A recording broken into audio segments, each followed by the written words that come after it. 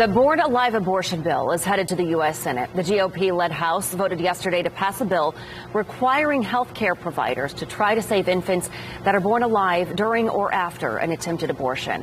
All 7 Indiana Republicans voted for the measure, while both Democrats voted against it. Republican Representative Erin Houchin says she voted in favor of the bill because every life is precious and deserves life-saving care.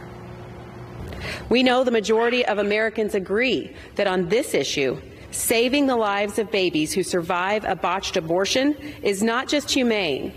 It's necessary and foundational to our constitutional right to life. The House also passed a bill condemning attacks on pro-life groups and facilities. Neither measure is likely to pass the Democrat-controlled Senate.